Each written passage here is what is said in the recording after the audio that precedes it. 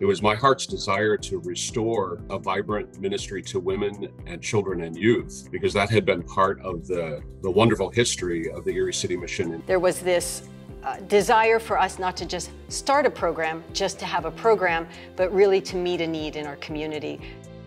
I just watched the Holy Spirit take it by the tail and bring it into action. It was something that was a God thing. It was amazing to see how 1 week of camp turned into 3 separate weeks of camp, turned into an after-school program and a summer program.